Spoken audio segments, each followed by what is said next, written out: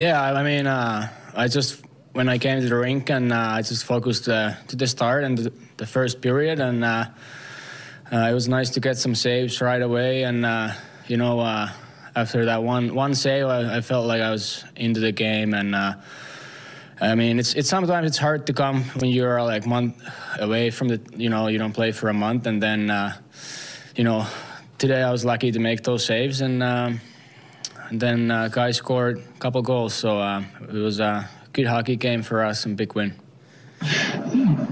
Billy, I was going to ask you, what allows you to play so well after a long layoff? Last time it was 24 days, this time 31, and both times you came back with a good game.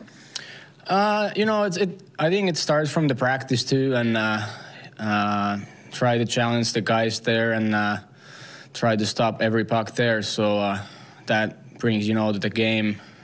You might be ready right away when you battle in practice and every day. So that's something that I learned last year. The practice habits, and I have a guy been next to me that I can every day just look at him and how hard he works. So that's the one big thing.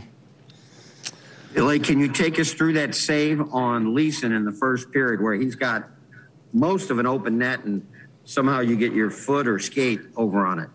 Yeah, I was kind of maybe a little cheating too. Like I was waiting to pass a little earlier, but then the guy was holding the puck, and I think I went down and then a little stretch with my left leg, and a kind of lucky save. But those are the saves that when you make them and you're dialed in right away into the game. When you make a save like that, does it give you confidence? Do you get a feeling like, hey, I'm on my game tonight? Yeah, of course. Like I said, those are the kind of lucky saves, and it gives you like the good feeling, and especially when you make those, you feel like you're into the game. Billy, has it been tough for you a little bit though to kind of stay with it mentally? Is that what you've had to do? You were playing well, then you had to go out of the lineup with COVID. Then you started playing well again, and then you get hurt. So have you just had to kind of stay with it mentally here?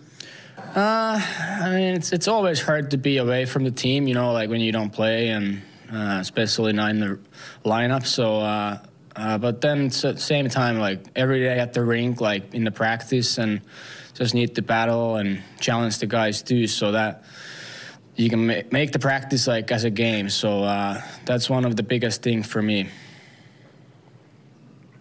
When you got hurt against Florida, was it just stretching to go back for the puck, and how long did that set you back? I mean, that was kind of unlucky to got hurt at that point, but I'm here now and try to win some games, and we have good goalie duo here, and even Chucky too. So it's a good every day it's a good challenge. I got to ask you about the hat you wore with the beach wear. When you guys came out on the bus, where'd you get that hat from? I think it was Tommy Bahamas, whatever it's that store. So, I think I was, like all the guys had Hawaii shirts and all that stuff, but I was a little different. I had that little like a Spanish style, so that was my go-to. Do two more, guys. Yeah, you look like you were just ready to go to a beach in Havana or somewhere, right? Yeah, kind of.